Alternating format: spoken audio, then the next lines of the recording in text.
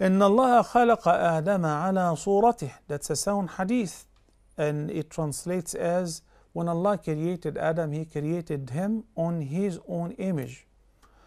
So the ulama differ. Does the pronoun His image, suratihi, the pronoun refers to Allah or refers to Adam?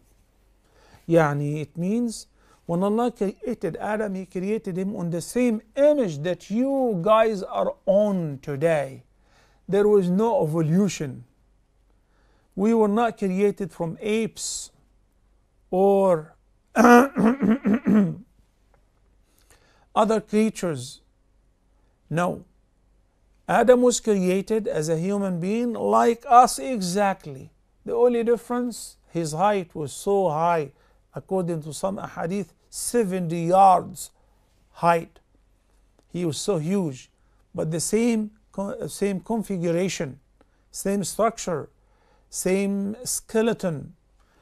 And those who say the pronoun refers to Allah, they mean that Allah has given Adam sight, hearing, the ability to talk, and He has given him hands, but none of that is similar to Allah, because in ayah number 11 of Surah Ash-Shura, the Almighty Allah said, لَيْسَ كَمِثْلِهِ شَيْءٌ وَهُوَ السَّمِيعُ الْبَصِيرُ.